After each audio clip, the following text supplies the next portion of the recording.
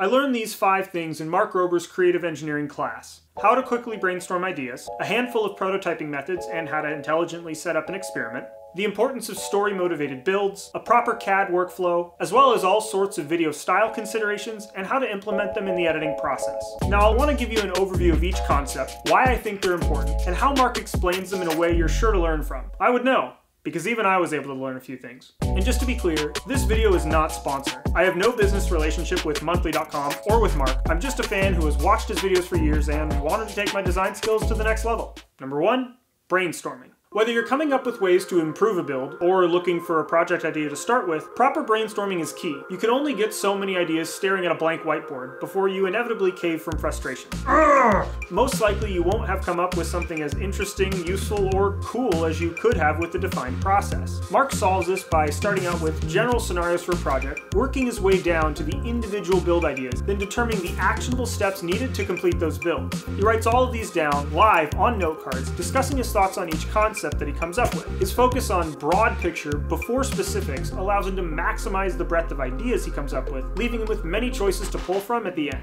Number 2, prototyping and experimenting. Testing multiple ideas is the backbone of engineering. Trying out various designs, materials, and manufacturing methods is crucial to getting an ideal final result. If you jump straight into a build, you'll inevitably come across pitfalls you could have easily avoided with a simple experiment. Even if you can throw together a good solution, you'll likely miss a great one that you would have come across with a bit more prototyping. Mark demonstrates a variety of techniques for quickly testing which of your ideas are viable. He does this using PVC, wood, off-the-shelf electronics, and basic hand tools. So rest assured, there is no barrier between you and creating something great. You'll also learn how to design a simple experiment because, let's face it, sometimes Google just doesn't have the information you need for a specific project. And after gathering some data, some simple analysis will help you drive the design process forward. Number 3, story-motivated builds. Making things takes a lot of time and effort. Even a common build like this air cannon involves numerous design decisions. If you're making something just for yourself, by all means, build whatever you want. For many projects though, you're creating for others as well. Maybe you have a YouTube channel like I do, or you work on a team in school, or at a company developing new products. At some point in each scenario, you'll be presenting your work to somebody else in an attempt to get them on board with your idea, either through entertainment and a view, or acceptance of the idea and further license to continue the project. Throughout his brainstorming sessions, Mark touches on which build ideas will resonate most with his audience. The more people who can relate to an idea, the more likely he is to build that, and he runs through examples of how he makes those decisions.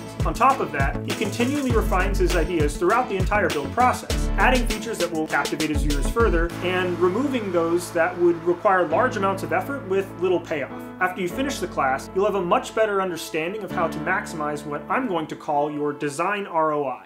Number 4, CAD Workflow. CAD stands for Computer Aided Design. Engineers use it to digitally plan their projects in a 3D space. Whether or not you've worked with CAD software before, it's amazing to watch Mark recreate a complex shape in a short time using only a handful of basic commands. By doing so, Mark is able to pre-plan an entire build, designing it much more quickly than if he was to hand make each part, all while costing him nothing but his time. He goes over 6 basic commands, how to use them, and in what order to easily build up a model of the blender shown in the class's promo video.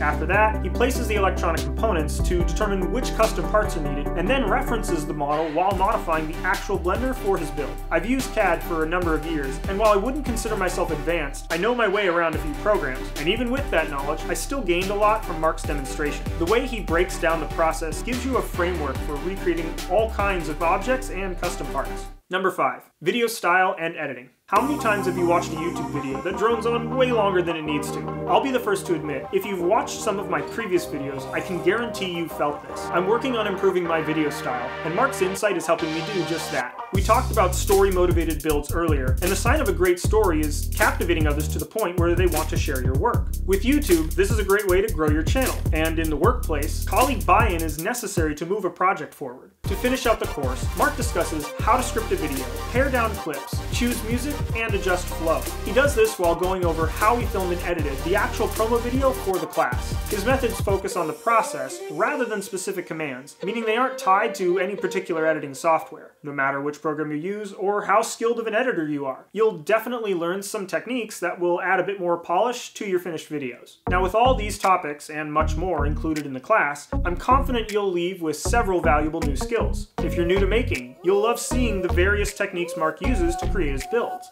You'll also begin to learn the terminology used by makers, allowing you to more easily communicate your design ideas to others. As for you veteran engineers, you'll likely be familiar with Mark's building techniques. Instead, you'll benefit from seeing the brainstorming, experimentation, and CAD processes used by an experienced engineer like Mark. He's refined his over the years, and each method is easy to follow and repeat for quickly iterating on a build. No matter which group you fall into, you'll also enjoy Mark's focus on story.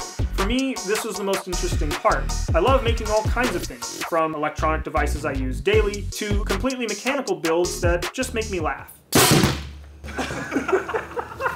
Of course, I'm attempting to grow this YouTube channel, so it makes sense why this would catch my eye. But it means something for you too.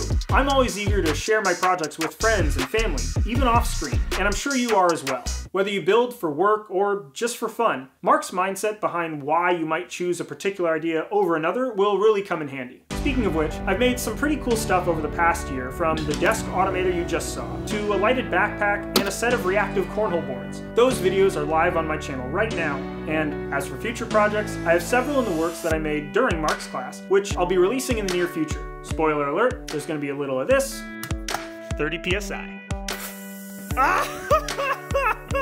And a whole lot more of this. Whether you've seen my videos or not, I hope you gained something from this review. Mark is a talented engineer that has structured his entire YouTube career around teaching science to others, and he does a phenomenal job of that. If you know anything about him, you've probably heard his dream job is teaching high school physics. I can tell you one thing after taking his class. If I ever have kids, I want them to be students of Mark's. Please consider subscribing for more projects, and most importantly, thank you for watching.